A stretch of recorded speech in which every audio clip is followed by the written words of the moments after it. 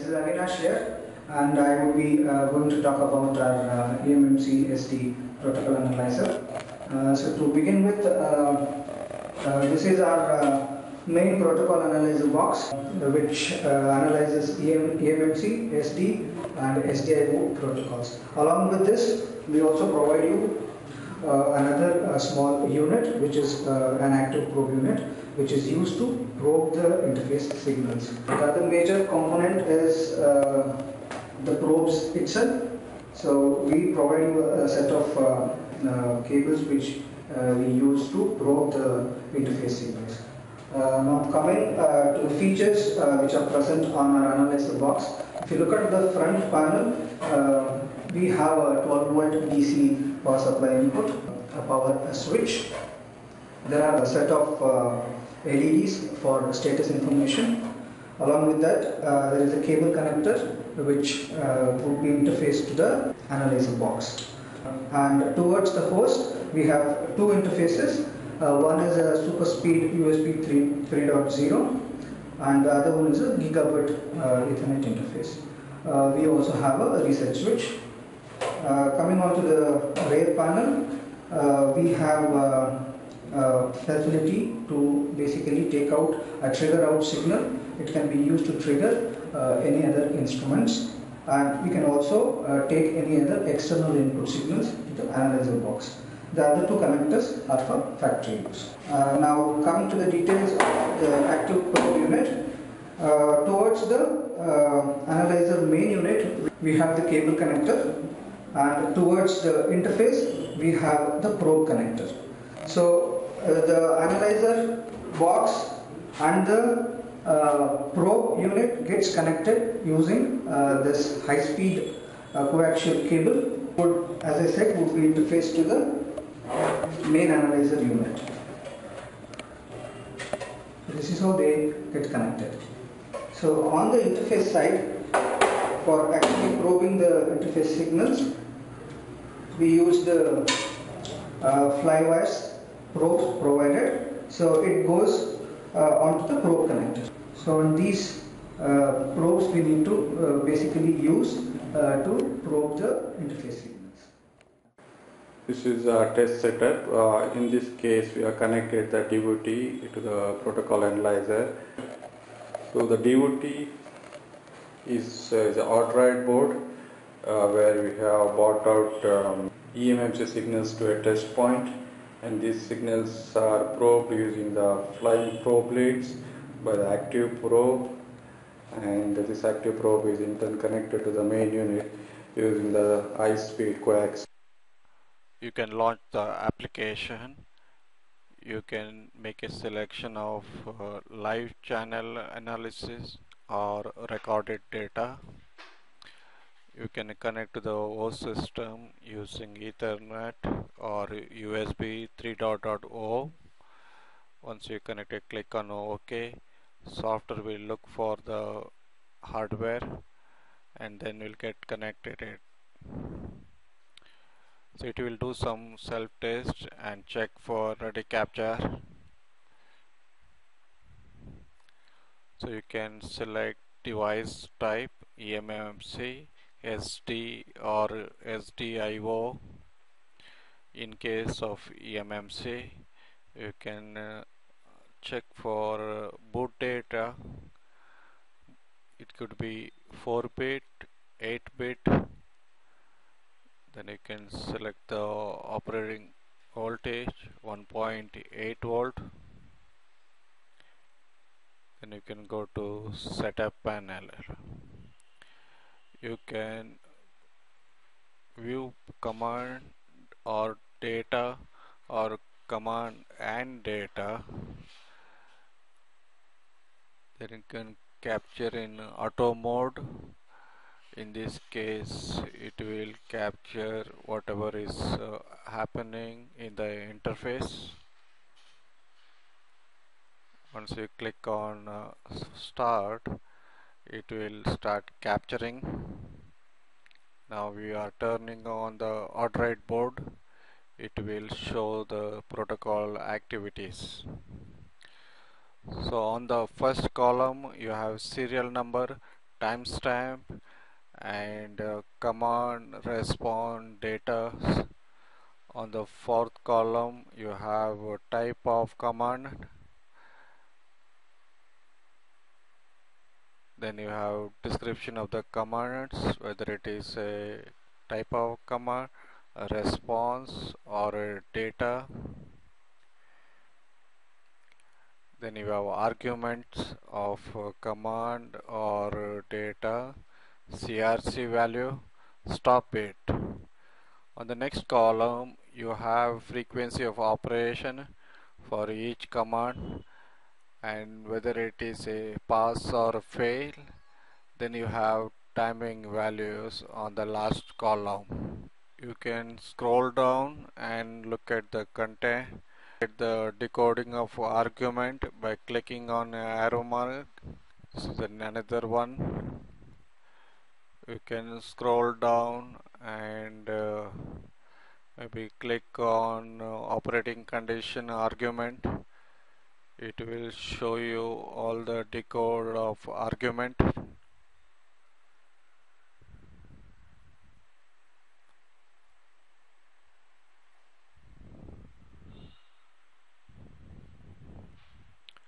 So this provides more detailed information. You can scroll down. It has captured lot of data, and as we scroll down you can maybe look for a switch command and then it is switching to 50 megahertz. Then you maybe are getting some tuning commands, data packets, maybe having some details about the Android board. You can see it's ASCII character and the X values and the address point. You can scroll down the data blocks. It will show all data blocks. You can export these all data blocks to a text file and save it to desktop or any location. You can search for a command response. We were trying to search for command 21. It's a tuning command and here it is. So you can go to the data block and check whether it is a tuning block is sending the right data bytes for tuning purpose, and in this case Android is sending it as per eMMC spec. Then you have a filter feature. Filter will eliminate the decoded data which you don't want to see. In this case we have removed all the data blocks and we can only focusing on command and response. So we can reset and get the data block back. So the protocol analyzer will capture a lot of data. So in order to view the data at a glance, we provide analytics feature where we show command, response, data and the frequency of operation or a duration of acquisition, where we can note that frequencies start from 400 kilohertz, then at 50 goes back to 0 and goes to 174. You can also search for a command in this analytics view. You can zoom in and see things in more detail. We can also place vertical cursors and horizontal cursor, mainly device info, so where you can see the decoding of registers, CID register, CST register and also protocol test. Any reserve commands are there, CRC are there, you can very quickly make out that.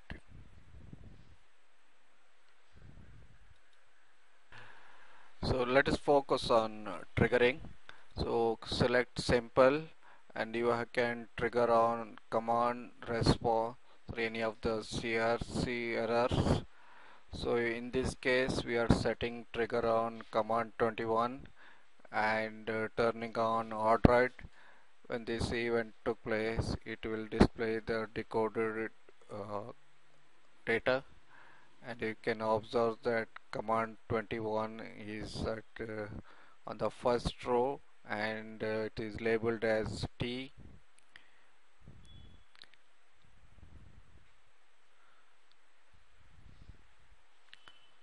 So we can stop analysis.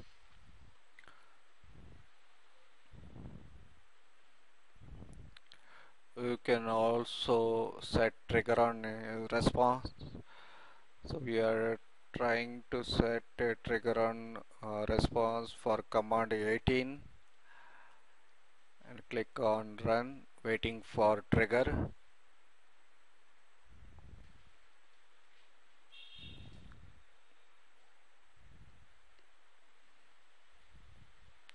So here is response for command 18. You can also set duration. If you want to capture for 4 seconds, so click on run. It's waiting for trigger.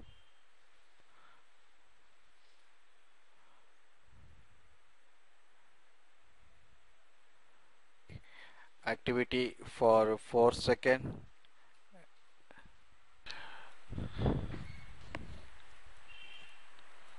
You can capture the data. You have a lot of commands, response and data, which is very difficult to analyze when we want to focus on only on data. So what we can do is, in setup we can only select decoding of data and then click on run. So protocol analyzer will only capture data transactions and display it for you.